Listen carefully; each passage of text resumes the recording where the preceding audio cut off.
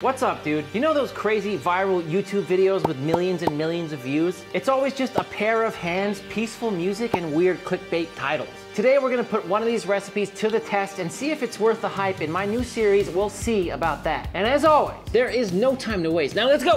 Today's recipe is coming from the channel Schneller Koch. That's the name of the channel. I'm assuming Koch just means cook, right? Schnell? Fast? I don't know, I don't speak German, but I'm saying fast cook. That's my best guess, fast cook. And the video is titled, "It's so delicious that I cook it almost every day, chicken leg dinner in a pan." Thumbnail looks tasty to me, let's have a look at this. And as always, I'm watching this video for the first time so we can get an authentic reaction. Those are some huge chicken thighs, wow. Or she's really small, I don't know. Starting with oregano and pepper, I'm not sure how I feel about putting dried oregano right onto the chicken like that. It feels like if these get seared in a pan, the oregano's gonna burn right away, but I don't know, we'll see. There's a lot of potato in those peels, you know what I'm saying? Baby carrots. She's starting off with that olive oil butter combination, which I happen to love. Olive oil and butter are just two of the best, right? And they taste so good together.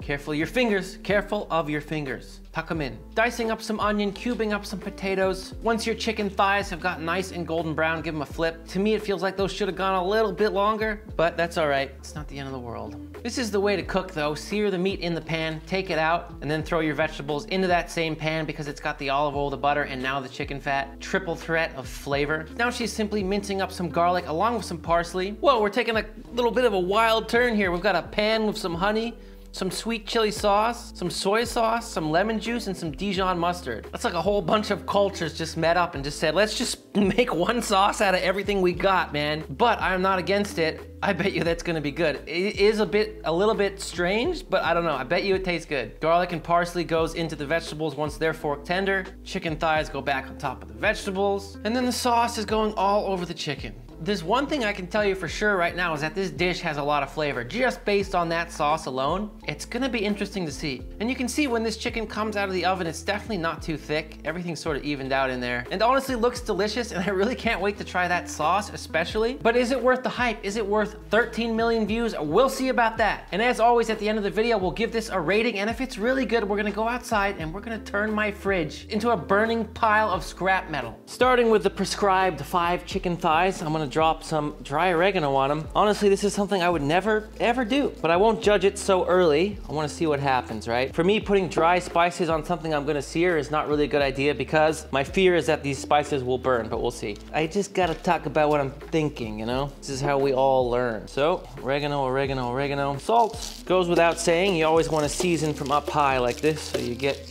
even distribution. And now a little bit of Sergeant Gilbert, who is my little sentient black pepper friend. And she said rub in the spice as well, so we'll do that. A couple Yukon Gold potatoes, although you could use another one if you want. Start by peeling them up. And you could use a knife like she did, although very hard not to waste a lot of potato doing that, very hard. So unless you're some master chef who's good at using a knife on veggies, I would just stick to a peeler. And by the way, this is the only kind of peeler you're ever gonna need. Cheap Swiss peelers, I'll put a link to one in the description. Also, if you're doing this with kids, or if you yourself are a child, a man-child like me, stick a fork in the bottom of your potato like this, set her down, and it becomes really easy just to spin it and peel. It's actually faster than any other way. You get the bottom, then you just remove the fork, and you can just peel that last little bit right there. Also, I'll put a link to a video down in the description on how to cook potato peels. They make an incredible snack. It's sad that they get thrown away so much, to be honest. Slice them in half again, and from here I'll cut them into 8 pieces or so, like this. As long as they're a similar size, it's gonna work out just fine. This looks good to me. Once they're done slicing, I would highly recommend you drop them straight into some cold water so they don't oxidize and change color while you're working with the rest of your ingredients. It's just good practice. She used baby carrots, but I'm just gonna use large carrots. Doesn't really matter. Baby carrots are just cut from large carrots anyway, unless they're true baby carrots, in which case it'll look like a mini carrot, if that makes sense. Start by peeling them up. I'll show you a way I really like to cut carrots. As you start from the top, about a 45-degree angle, roll it, same thing. Roll it, same thing. It's just a nice shape. What are they called? Oblique?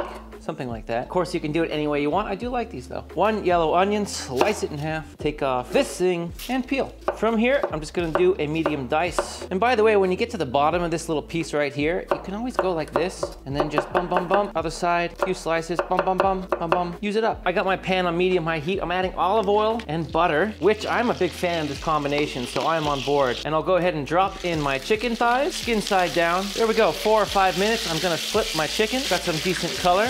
Now, what I thought was gonna happen actually did happen. You can see that those herbs kind of burned on there a little bit. Not the end of the world, but honestly, I would just add them later in the recipe so that doesn't happen. Another 3 minutes on the other side. I'm gonna go ahead and remove all my chicken. Same pan on medium heat. Drop in your onions. After just 3 minutes, we're gonna add our potatoes and carrots. Season it up just with salt. Remember a lot of people telling me that salt isn't seasoning. Salt's seasoning, just so you know. I'll cook this down for 8 minutes, stirring every 2 minutes. Those are the instructions. While that's cooking, I'm gonna chop up some garlic, just mince it up, and a little bit of Italian parsley here. I'm gonna try to just slice through it once. Maybe I'll do it a little more. My knife's pretty sharp. Next, we'll juice a couple lemons, or enough for 2 tablespoons worth of juice. At this point, it's time to build that weird sauce that I'm actually super excited to try. Because all the components are pantry items that I really love, I've just never thought to mix them all together. Let's see how it goes. Starting with honey. I've got the heat on the pan just a touch under medium. Around medium will be fine. Now we're adding in this sweet chili sauce. You can find this in the Asian section of most grocery stores. Pretty common thing these days. Wow.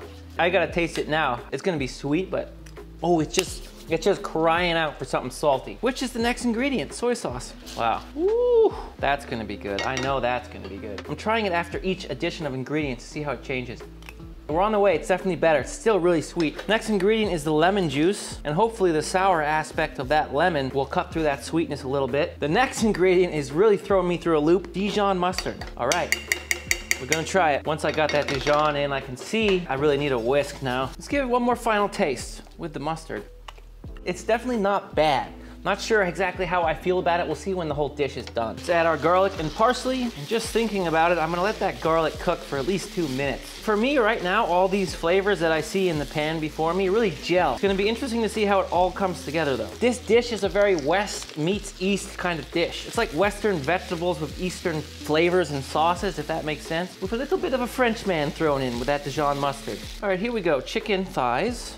Going back in. Get in there, you. Try to really tuck them in a little bit. All these juices that came out of the chicken, gotta do it. Scrape them in, scrape them in. And look at this nice bubbly sauce. Woo! All over. Oh yeah. Oh, that does look good. Oh, that does look good. Wow, wow, wow. Now, I'm just gonna give it a little bit of a mix. Last step, into the oven at 400 degrees Fahrenheit for 25-30 minutes. And in her video at this point, she made a salad, which we're just gonna skip today. So there we are, 25 minutes. Okay, it looks delicious. Now let's finally serve this up and give it a proper review.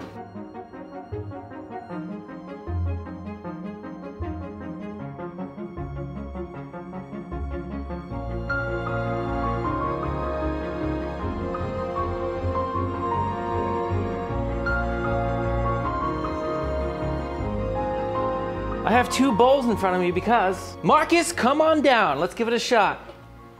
Oh. Ooh.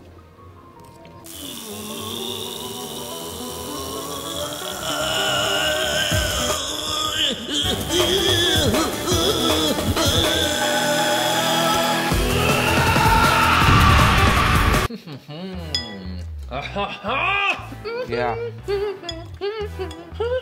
Pretty good. Pleasantly surprised.